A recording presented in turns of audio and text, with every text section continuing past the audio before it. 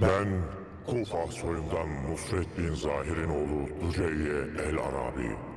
Çöl sırtlanlarına yem olmuş ve henüz üzerindeki kan lekeleri kurumamış ceylan derisinden parşömene yazdığım bu uyarıyı okumak seni tehlikeye düşürecektir. Eğer ki tereddüt ediyorsan uzak dur. Ey zat-ı meçhul! Sana öte yerin sönmeye yüz tutmuş, kesif kokulu alacakaranlık mahzeninden, zaman kadar yaşlı, cinli zındıklar tarafından apar topar hapsedildiğim bilinmeyen Azzakra diyarının yasak zindanından sesleniyorum. Aklına hakim hiçbir insanın kavramayı, umut dahi edemeyeceği, sinsi ve cüzdanlı ruhların tılsımlarıyla zincirlenmiş aciz bedenim bu zifiri dehlizde çürüyüp gidecek. Biliyorum. Lakin hiçbir mahlukata benzemeyen sivri dişli aç azzakra fareleri bu parşömeni kemirmez ve ardına saklandığım küflü zindan taşları çürütmez de eline ulaşırsa oku, dinle ve gör. Bütün metleri lime lime edilerek habis dehşetlere maruz kalmış pis bir kainat bizimkisi. Ve lanet okunacak kadar yoz kainatın unutulmuş köşelerindeki gölgelere saklanmışlara bir bak. Evet, safran renkli şafakların korkunç alacasında pusuya yatmış, adı zikredilmez kafir cinlilere iyice bir bak. Ağır işkenceye uğrayarak felç olmuş bulanık belleğimiz, o merhametsiz eskiler tarafından tekrar istila edilecek. Onların geri döneceği gün yakındır. İblise köle olmuş kadimlerin perdesi yırtılacak ve tüm o iğrenç ürpertiler nefretli karabasandan uyanıp haykıran meşhum engerekleriyle bize saldıracaklar. Ey bu satırları okuyan merhametli zat! Yemin olsun ki o saat yaklaşıyor. Fezanın kapkara bir ölüm gibi çökeceği ve oyulmuş tek gözüyle zındıkça sizi gözetleyeceği gün, kıyamet habercisi Dabbetül Arz'dan kaçış olmayacak. Ve bil ki bu parşömeni okuyarak yasak bilgilere ulaştın. Dabbe'nin örümcek ağları seni yakalamadan ondan herkese söz et ki sana bir kurtuluş vesilesi olsun.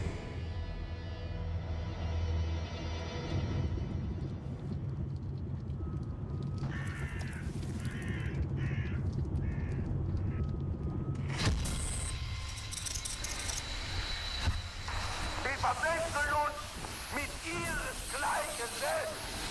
Wir haben ein Ziel und gewählt und warten ein Vertrag.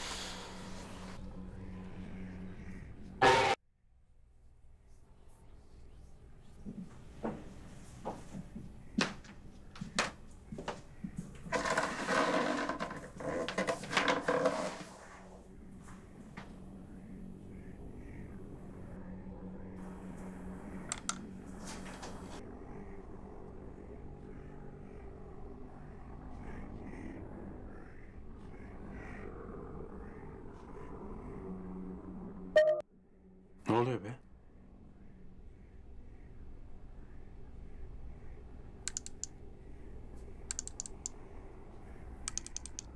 Bir kez de adam gibi çalış be.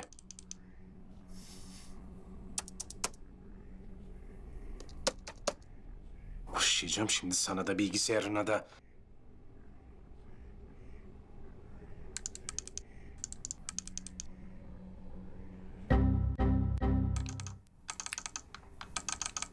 Kapan.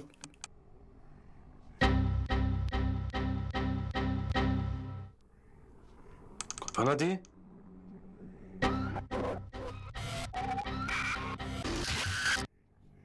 Allah'ım çıldıracağım ya.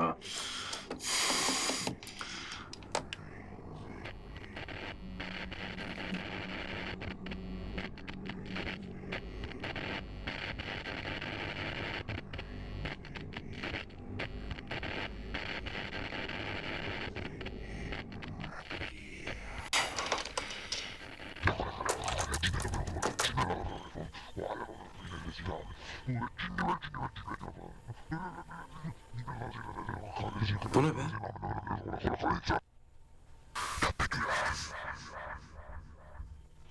...388 + 0. 388 + 0.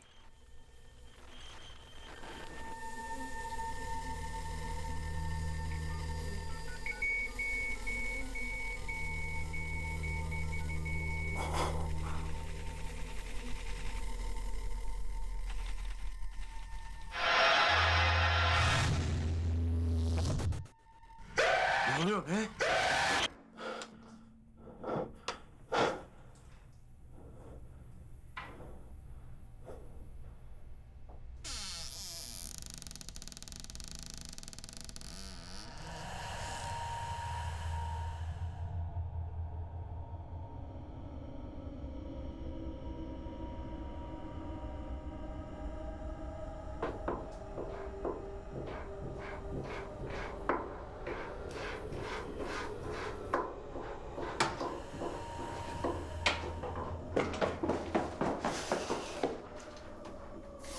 Melis.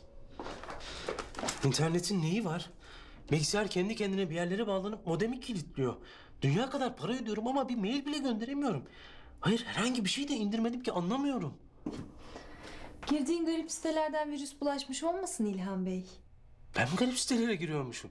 Aa, iftiraya bak. Benim senin kadar internetle işim olmadığına göre. Neyse, şu telefonumu çaldırsana. Ben bulamıyorum da.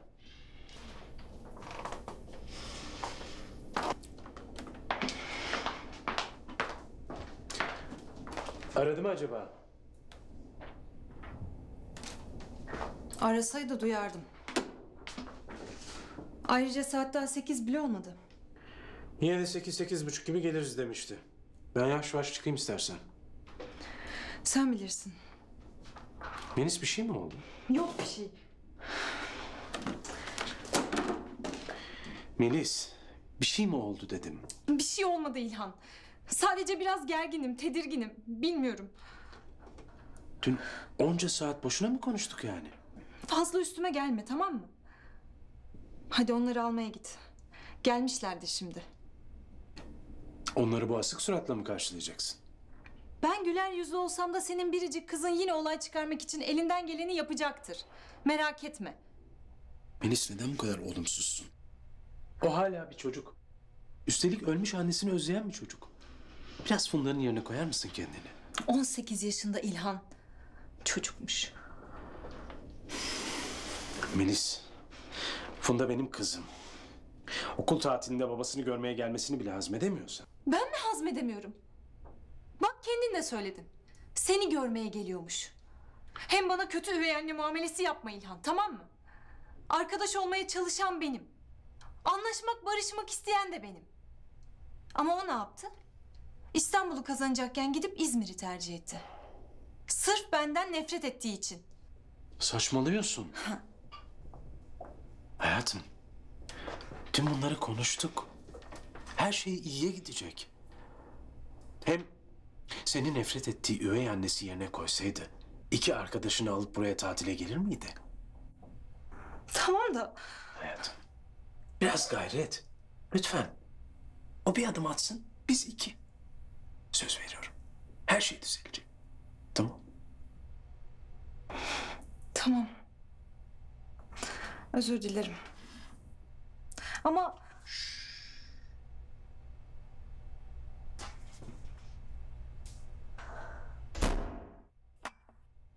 Az önce de duydum bu sesi.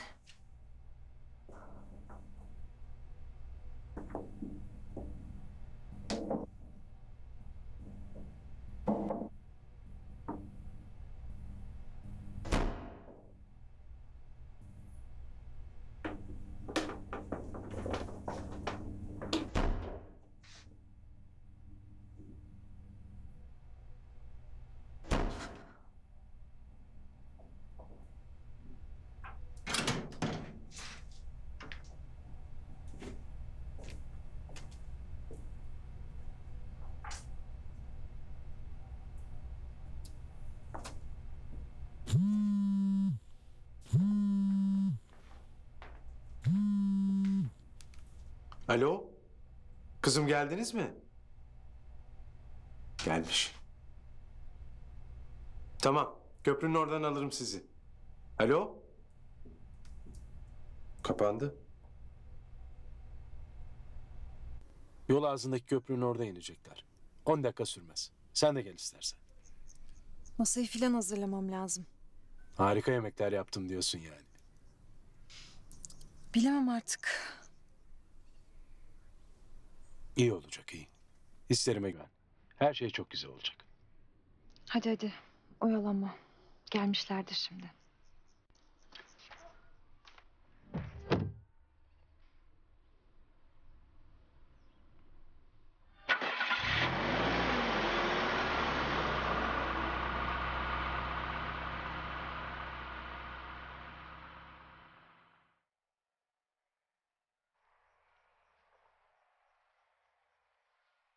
Güven. Her şey çok güzel olacak. Hadi oyalanma. Gelmişlerdir şimdi.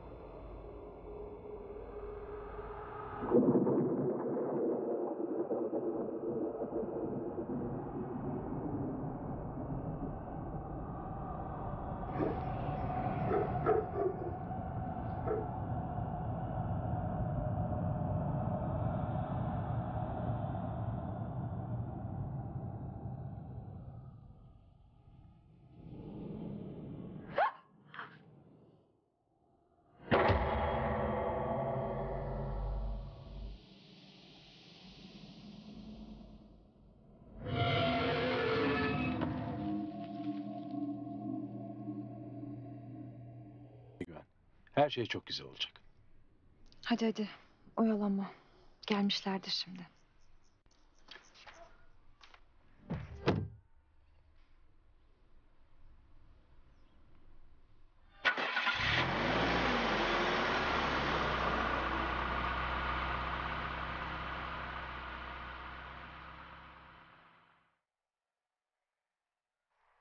Güven. Her şey çok güzel olacak. Hadi oyalanma. Gelmişlerdir şimdi.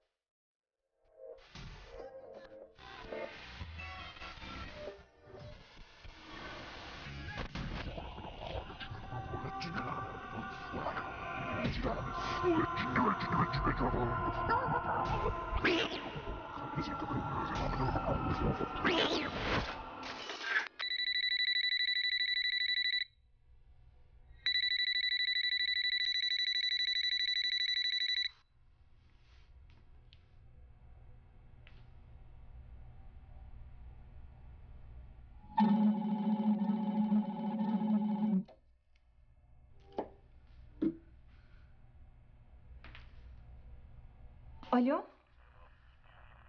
İlhan sen misin? Alo?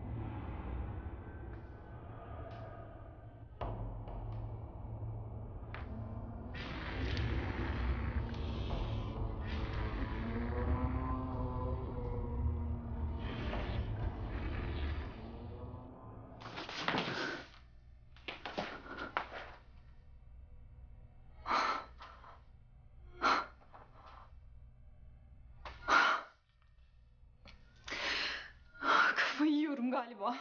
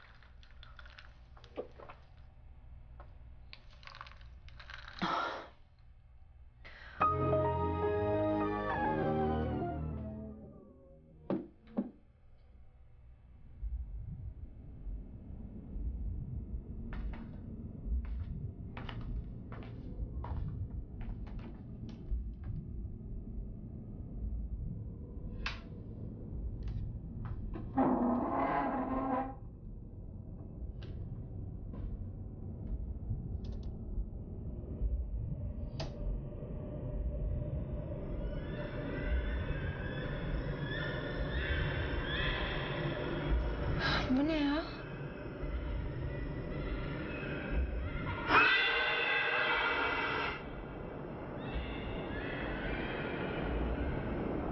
Ne oluyor?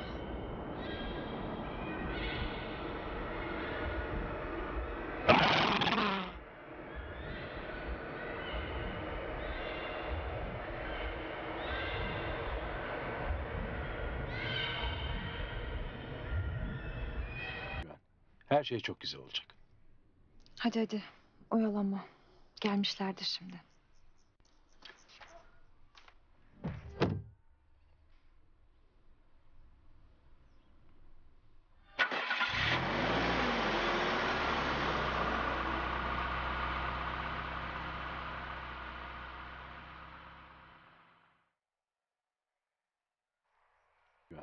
Her şey çok güzel olacak. Hadi hadi oyalanma. Gelmişlerdir şimdi.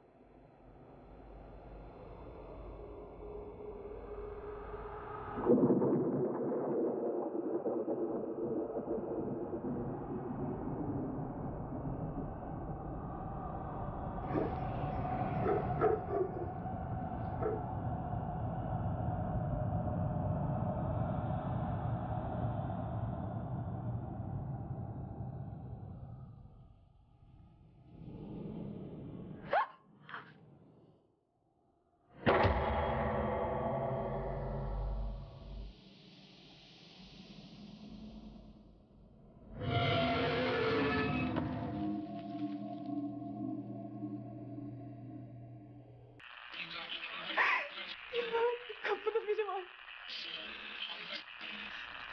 Sesini anlamıyorum İlhan. İlhan burada tuhaf şeyler oluyor. Çok korkuyorum. İlhan hemen gel. Beni duyuyor musun? İlhan biri kırpmadan içeri girmeye çalışıyor.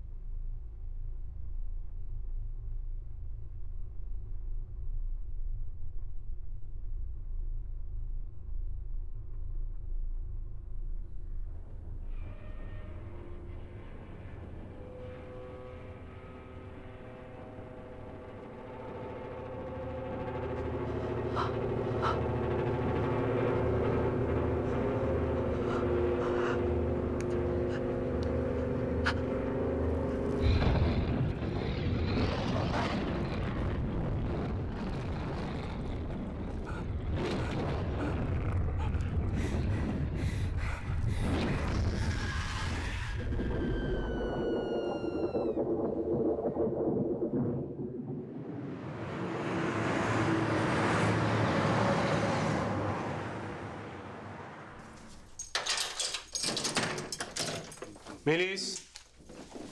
Yarın önce havuza sonra Ayazma'ya gidiyoruz. Melis. Çantaları böyle koyun. Melis. Hayatım ne oldu? Bebeğim kendine gel. Ne oldu? İlhan evde bir şey var. Yemin ediyorum az önce buradaydı, gördüm onu. Kimi gördün Melis? Ne diyorsun sen? Ne olduğunu bilmiyorum, eve nasıl girdi onu da bilmiyorum. Siyah garip bir şeydi. Önce duvardan, kapılardan sesler duydum. Şu evin haline baksana, o yaptı. Şu taraftan üstüme geldi, karanlıktan. Melis biraz sakin ol hayatım. Ne sakini ya? Bana bir şey saldırdı diyorum, nasıl sakin olayım? Şu halime bak. Hala titriyorum.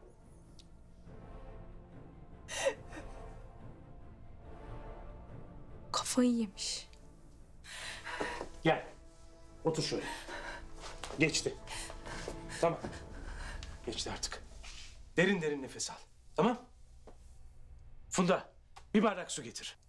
Nerede su? Nerede olacak? Mutfakta.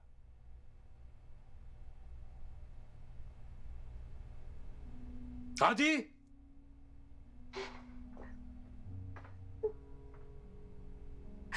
Çok garip korkunç sesler çıkarıyordu İlhan. O şey içerideydi, sana yemin ediyorum. Az önce sen gittikten sonra önce kapıyı birisi çaldı.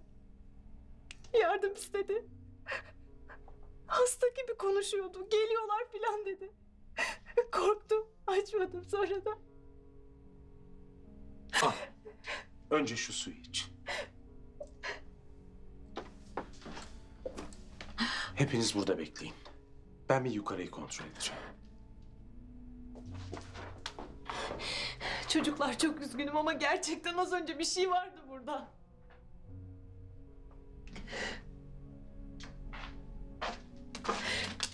Annemle fotoğrafım neden yerde?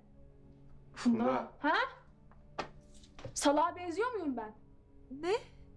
Bütün bunları beni istemediğin için uydurduğunu bilmiyor muyum? Gerizekalı tipim var bende. Ne diyorsun Funda? Niye böyle bir şey yapayım? Bak, sen beni istemiyorsan ben seni hiç istemiyorum, anladın mı?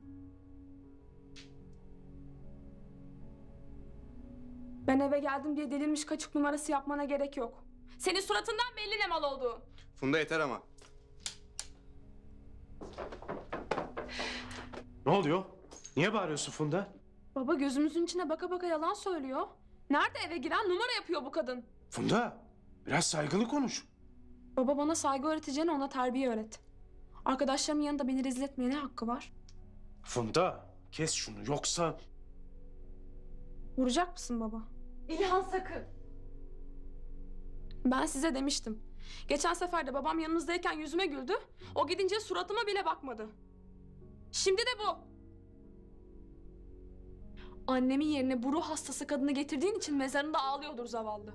Kendinden utan baba. İlhan.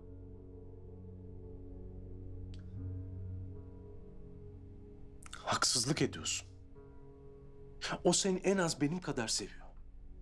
Buraya gelmeni de o istedi. Hadi şimdi arkadaşlarını al, odalarını göster. Bunları sonra konuşuruz. Lütfen. Ben gidiyorum. Bir daha da ancak cesedim gelir bu eve. Nereye gidiyorsun? Delirtme beni. Çocuklar gidiyoruz. Ece hadi. Terbiyesizce davranıyorsun. Geç şuraya. Bu evde kalmak istemiyorum. Seni görmek istemiyorum. Bu kadını görmek istemiyorum. Bunların hepsi senin yüzünden oldu. Kendi zevkin için hayatımızı mahvettin. Sen nasıl babasın? Biraz sakinleş. Sonra nereye istiyorsan gidersin. Hemen gitmek istiyorum. Defolup gitmek istiyorum buradan. Seni de ölene kadar affetmeyeceğim. Planın güzel işliyor mu? İstediğin gibi gidiyor mu her şey? Söylesene pis! Yeter be!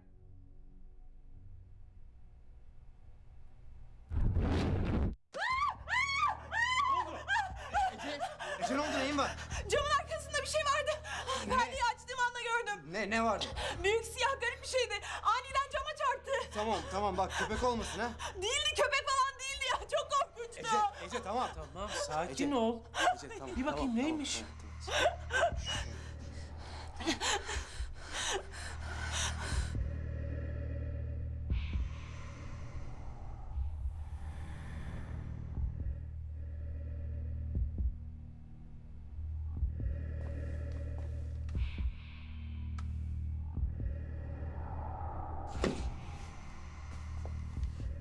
Yok. Evin hemen karşısı orman. Belki hayvan falan görmüşsündür. Vallahi doğru söylüyorum ya. Niye suratıma öyle bakıyorsunuz? Orada bir şey gördüm ben. Hayatımda hiç böyle bir şey görmemiştim.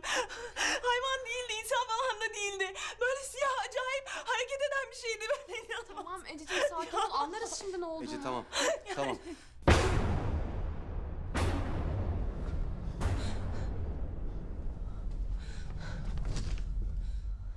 Onunla aynı şeyi gördüm İlhan. Bu ne ya? İlhan abi, gökyüzüne bakar mısın?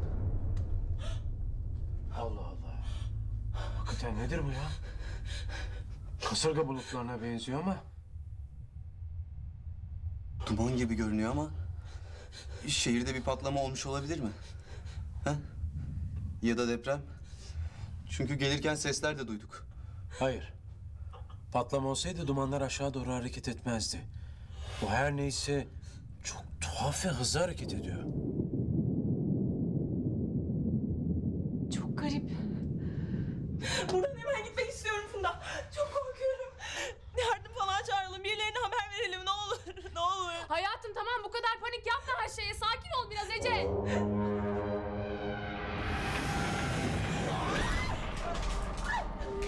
Neydi o? Ne oluyor ya? Aşağı indi. Siyah dumanlar aniden çoğaldı. Yukarı bakın. Ece. Ece. Ece tamam. Ece tamam. Ne oluyor ya? Korkma canım sakin ol. Kötü bir şey olmayacak tamam mı? Ece, panik olma sakin. Nereye gidiyorsun? Dışarı bakacağım. Olmaz. Ece'den uzak dur. Neler olduğunu anlamadan sen de herkes gibi öteki tarafa geç. Hadi! Deprem olabilir. Dikkatli olun. Deprem falan değildi dışarıda bir şey var. Tamam. Ortada durmayın. Bir şeylerin altına girin. Kimse saklandığı yerden çıkmasın.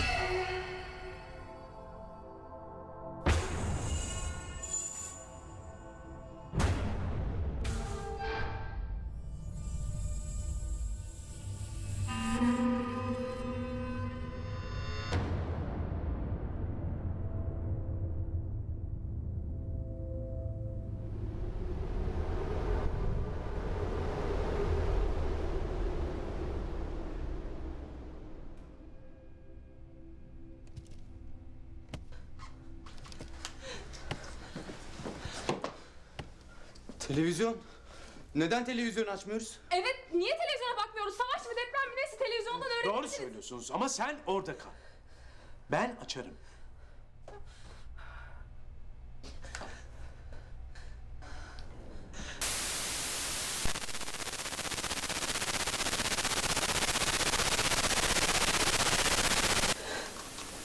Allah Allah değişmiyor.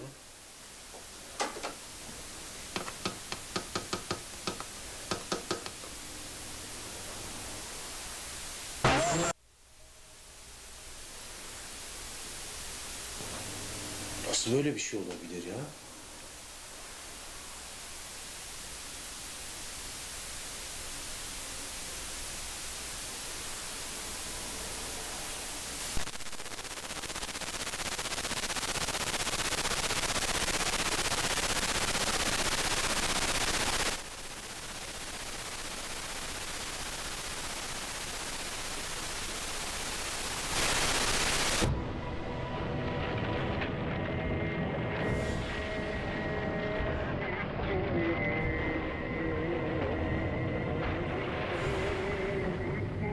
Aman Allah'ım. İstanbul mu burası?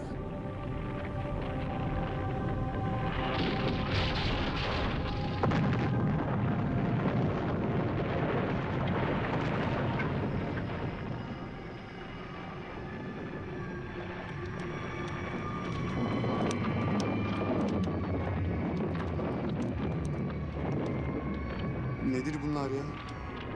Şu şehre, sokaklara bakın ne hale gelmiş böyle.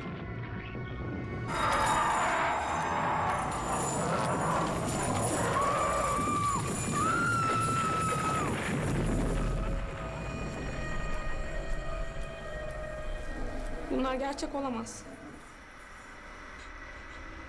Ne yapacağız ya? Burada böyle duracak mıyız?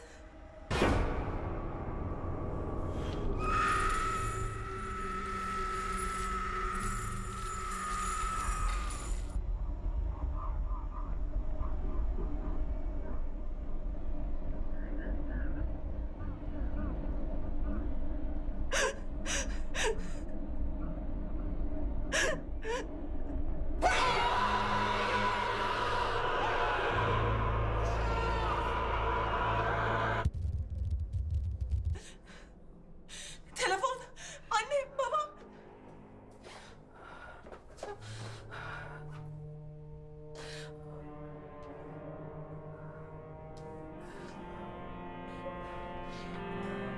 Çalışmıyor. Telefon çalışan var mı? Bizimkileri arayacağım lütfen. Benimki de çalışmıyor. Çekmiyor ki şu anda. Allah'ım aileme bir şey olmasın ne olur. Ev telefonunu deneyelim. Nerede peki?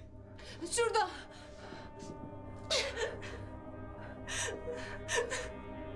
Bu da çalışmıyor. Ne yapacağız ya? Annem, kardeşim, onlara bir şey olmasın Allah'ım ne olur. Ece biraz sakin ol. Bak kimseye bir şey olmuş değil, tamam mı? Biz kendi başımızın çaresine bakabiliyorsak ailelerimiz de bakabilir ve iyidir, merak etme. Nasıl merak etme ya? Ekranı görmüyor musun? Tamam, hepimizin ailesi var ama bir tek sen panik yapıyorsun ya. Bak, abartma. Hem daha ne oldu bile belli değil ki. Telefonlar çalışmıyor. Dışarı çıkamıyoruz. Az önce dışarıdan gelen sesleri unuttun mu? Abartmaymış. Tamam güzelim, her şey düzelecek, merak etme. Hiçbir düzelecek gibi görünmüyor. Dinleyin beni. Şu anda sakince beklemekten başka yapacak bir şey yok. Çünkü ne olduğunu bilmiyoruz. İstanbul'un haline baksanıza. Savaş çıkmış ya da nükleer bir saldırı yapılmış bile olabilir. Koskoca devletten herhalde biri çıkıp bir açıklama yapacaktır. Şuraya bakın.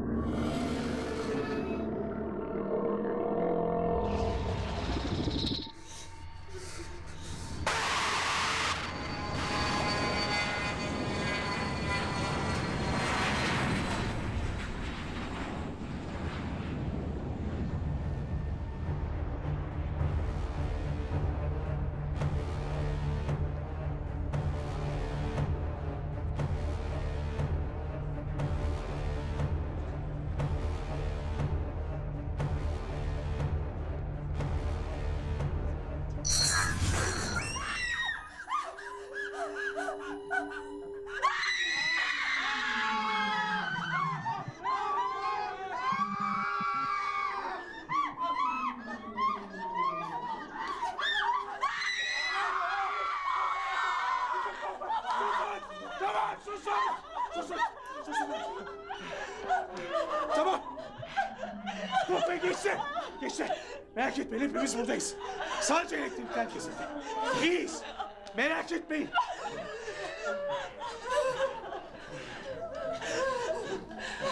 Odada fener var. Dolabın alt bölmesinde. Tamam! Ama önce şu mumları bir yakalım.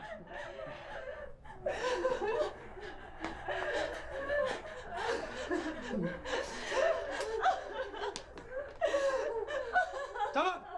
Ben feneri alacağım. Siz birbirinizden ayrılmayın.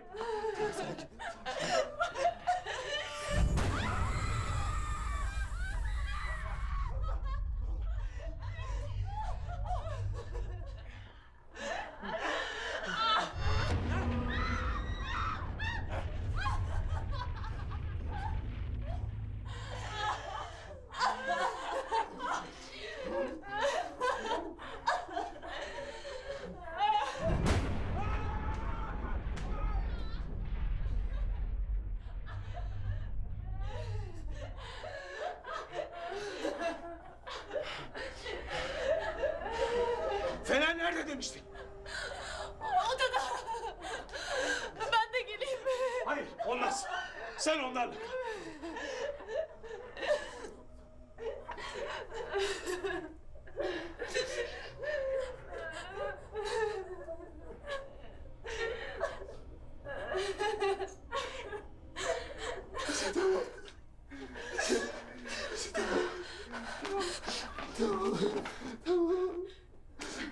Çocuklar, biliyorum çok zor ama sakin olalım. Gevşeyelim biraz. Olumlu düşünelim, tamam mı? Belki de bu şeyler her neyse birazdan çekip gidecek. Baksana da hala ne biçim titriyorum. Kapıdaki o şeyler yine içeri girerse ne yapacağız? Tamam canım, korkma lütfen. Kesin biz de televizyondakiler gibi öleceğiz. Ece yemin ediyorum senin kadar olumsuz bir insan görmedim. Ya ne kadar kemalsızsın, bıktırdın be. Ya ne görme! Benden bu durumda olumlu falan bekleme. Ya en azından huysuzluk yapma. İnsanların neler olduğunu görmedin mi? Her taraf simsiyah acayip şeylerle dolu. Kesin anormal, korkunç bir şeyler oluyor. Ailemden de haber alamıyorum. Ya sanki biz haber alabiliyoruz. Murat, bence de sussan iyi olur. Ya iyi tamam. Tamam ben de sizin gibi düşüneyim o zaman. Ha? Belki kıyamet kopmak üzeredir. Ya da hapis uzaylılar, cinler, ifritler dünyayı ele geçirmiş, herkesi öldürmüş. Biraz sonra da korkunç işkencelerle... Psikopat mısın nesin? Sus artık, tamam. Kapa çeneni. Çocuklar lütfen, sakin olalım lütfen. Ece tamam. Ece tamam. Tamam.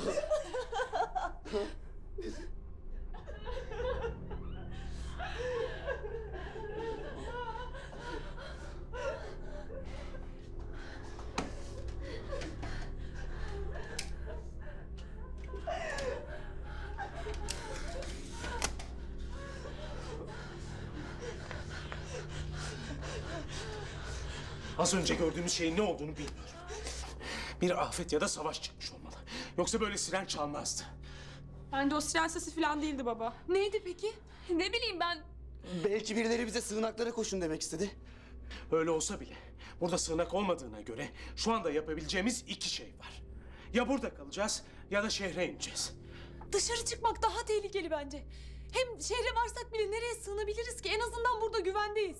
O şeyler içeri girebiliyorken nasıl güvende oluruz? Evet o siyah şeyleri gördük ama bize zarar vereceklerini nereden biliyoruz? Saldırdıklarını söyledi ya. Evet söyledim. Sen de bana 200'lü yalancı demiştin, hatırladın mı? Tamam, özür dilerim o zaman. Ya yine başlamayın Allah aşkına. Dışarı çıkacak mıyız?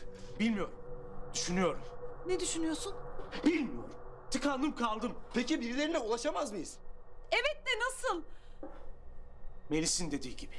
Şu anda burada kalmak daha doğru. Ama ben yine de bir dışarıyı kontrol edeyim. En azından neler olduğu hakkında bir fikrimiz olur. Tamam?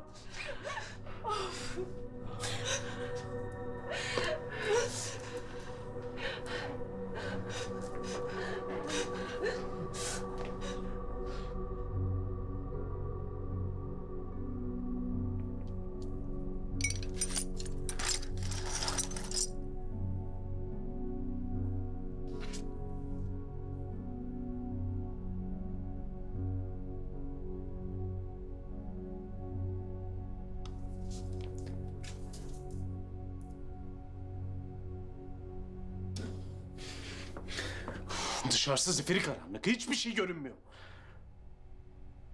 Kapıyı açmayacaksın değil mi?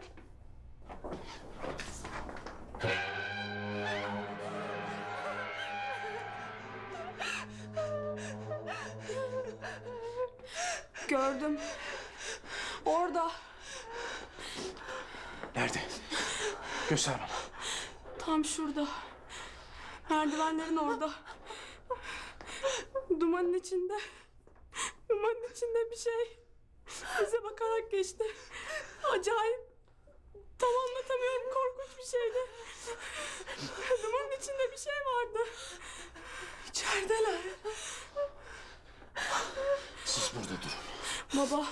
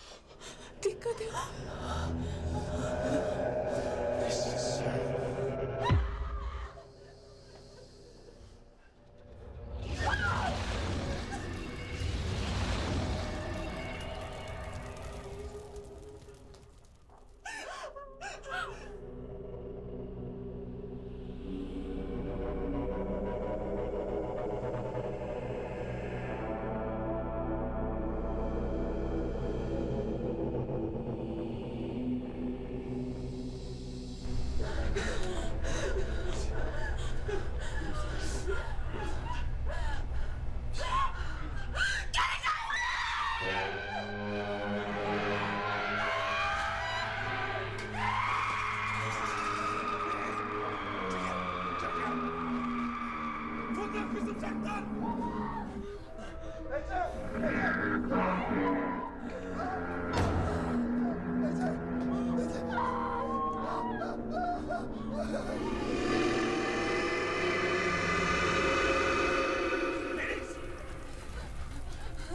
İyiyim. Çocuklar iyi misiniz? Funda! Ece!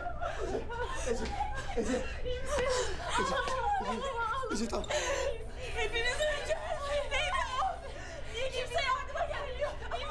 Anne. Ece tamam korkma bak kimseye bir şey olmayacak gördün tamam mı hayatım bak. Tamam mı? Kimseye bir şey olmayacak. Tamam. Korkunç şeyler olacak biliyorum. Hiç kimse yardıma gelmiyor. Görmedin mi? Hepimiz öleceğiz burada. Öleceğiz. Öleceğiz.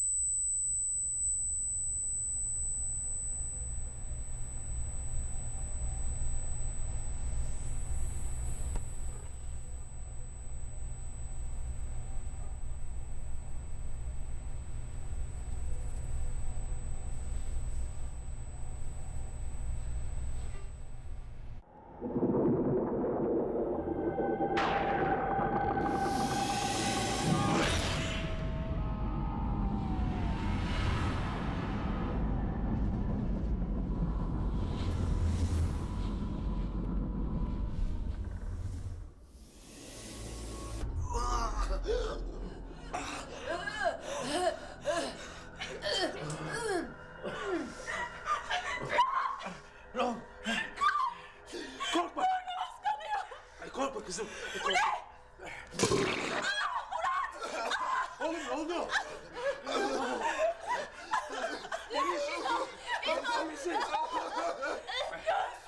Kızım ne oldu? Nefes al. Nefes al.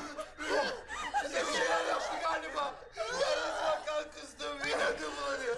Zehirlendik. Ne olur buradan gitmek istiyorum artık. Kan durmuyor. Bize bir şey bulaştı. Kimseye bir şey bulaştığı yok. Az önceki çınlama yüzünden burnumuz kanamış olmalı. Kimseye bir şey olmayacak. Korkmayın. Ben hemen gidiyorum. Korkmayın sakın.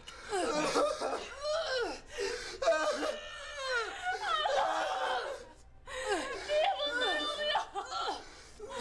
Niye kimse bize yardım etmiyor? Anne!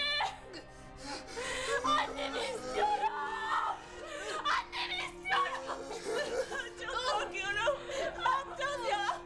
Kimse bize yardıma gelmeyecek mi? Ece, korkma. Allah'ım ne olur bitsin. Ece korkma kimseye bir şey olmayacak korkma. Ece korkma.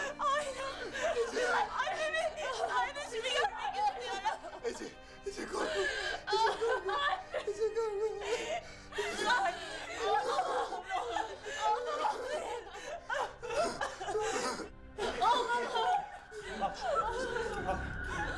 Gel.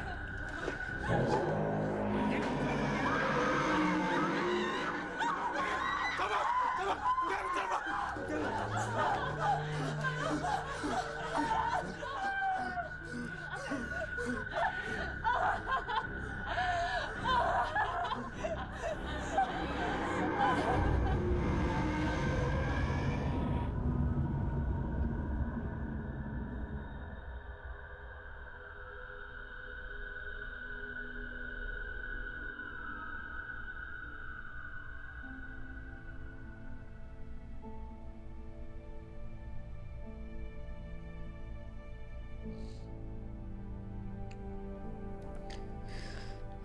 Baba, Efendim kızım. hani annem ölünce bir şey demiştin. İnsanların inansalar da inanmasalar da en zor zamanlarında Allah'a sığındıklarını söylemiştin. Hatırladın mı? Hatırladım kızım. İşte ben de biraz önce dua ettim. Ama niye olmuyor?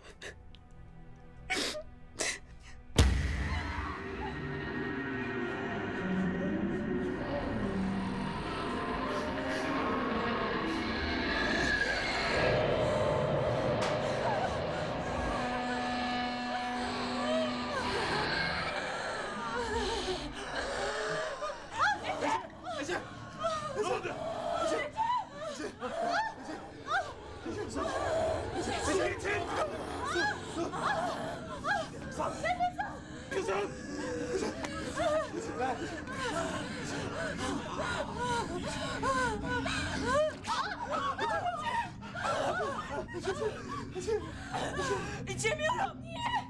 Bilmiyorum. İlhan bir şeyler yapalım. Korkma, sakin ol.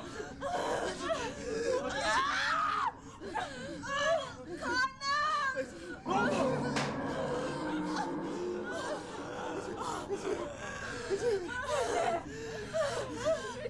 Yardım edin. Tamam. Lavaboya gel. Funda, sen o lavaboya götür. Melis sen de onlarla git. Sen ne yapacaksın? Tamam korkma. Ben yukarı çıkıp ilaç getireceğim. Hani kimse tek başına hareket etmeyecekti? Korkma dedim. Panik yapmayın. Birbirinizden sakın ayrılmayın. Baba dikkat et.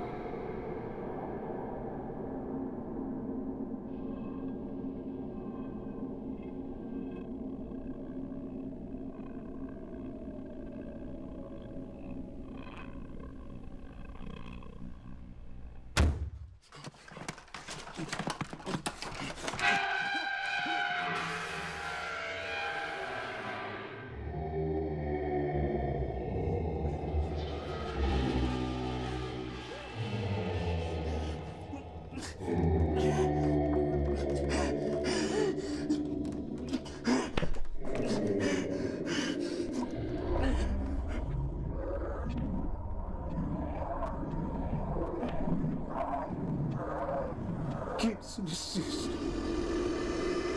Nesiniz? Ne istiyorsunuz? Ne? Sizden korkmuyorum. Neden buradasınız? Korkmuyorum. Korkmuyorum. Hadi. Hadi. Yüzleş benimle.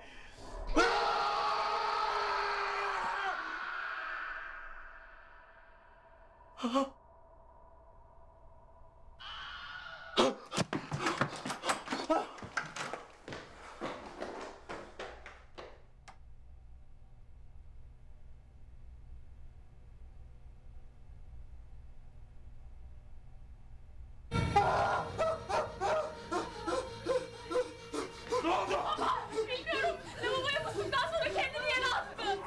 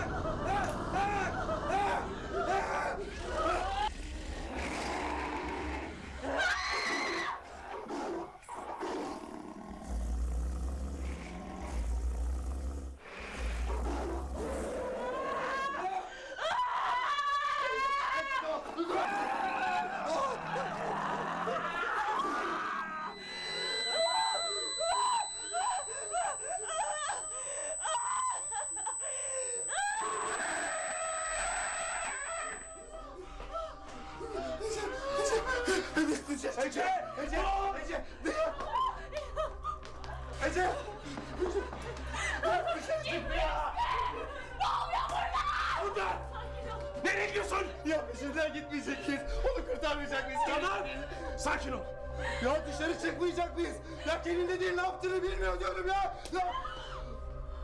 Sakin ol. Senin burada onlarla beraber kalman gerek. Onu ben gidip arayacağım, tamam mı? Baba gitme. İlhan gidemezsin. Bizsiz gidemezsin lütfen. Melis, onu bulmam gerek. Nasıl olacaksın? Hangi yöne gittiğini bile bilmiyorsun. Evet baba, ne olur beraber gidelim. Ya sana bir şey olursa? Tatlım korkma, hiçbir şey olmayacak. Ece belki buraya dönebilir. Onun için siz burada kalın. Daha fazla uzaklaşmadan onu bulmam gerek.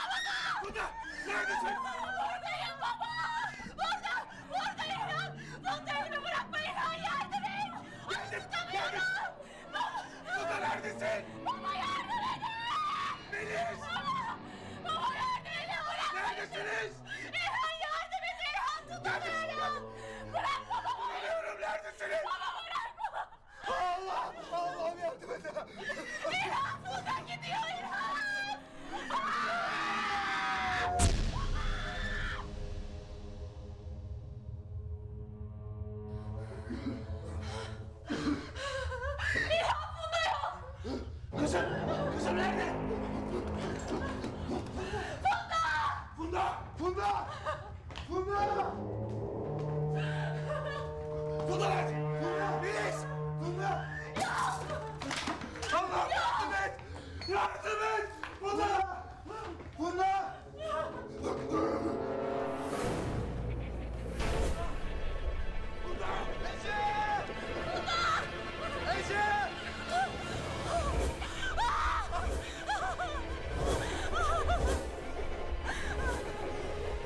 Funda!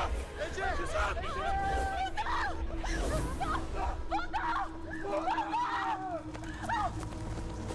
Kızım! Funda neredesin? Funda!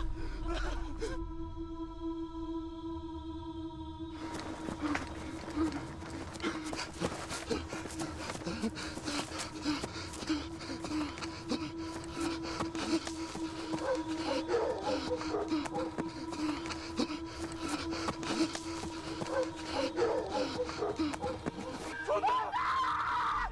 Neredesin? Kızım!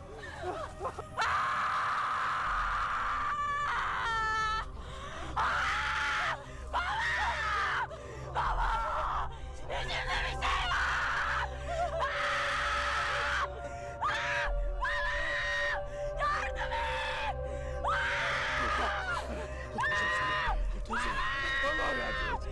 Allah'ım yardım et!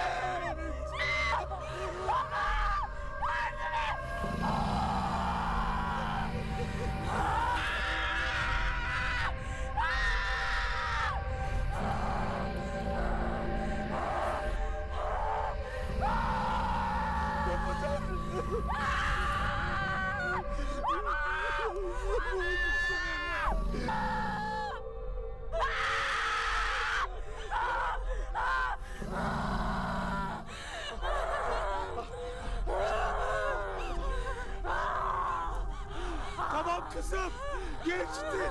Allah'ım yardım et. Allah'ım yardım et kızım. Kızımı kurtar, Allah'ım yardım et. Ece!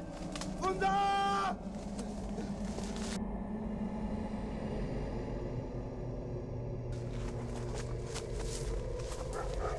Ece! Funda!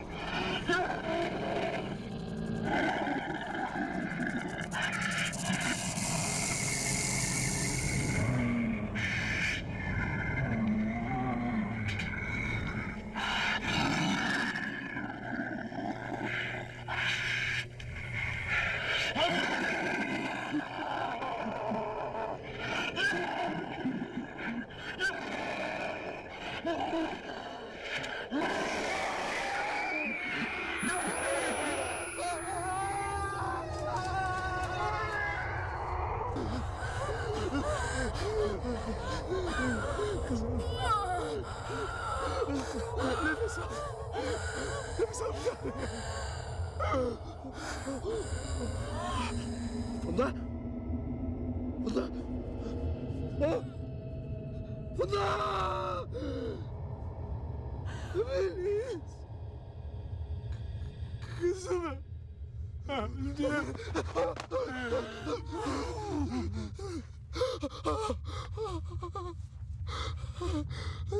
Buradalar. Buradalar. Geliyorlar. Geliyorlar. Buradalar. Buradalar. Geliyorlar. Buradalar. Geliyorlar.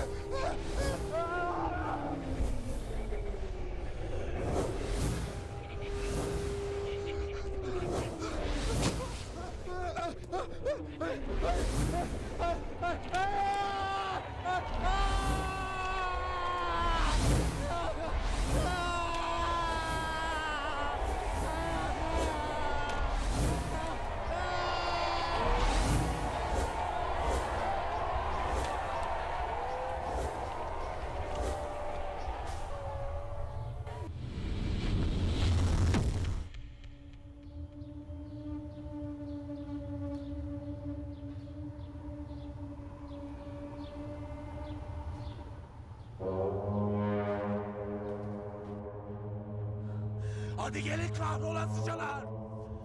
Ne istiyorsunuz ha? Sizden korkmuyorum.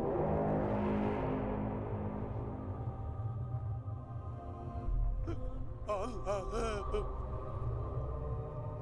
Nedir bu azap?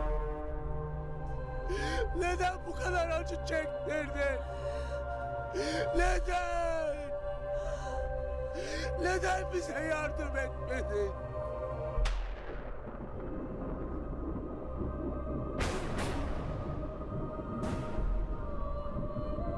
Allah! Sana inanmıyorum!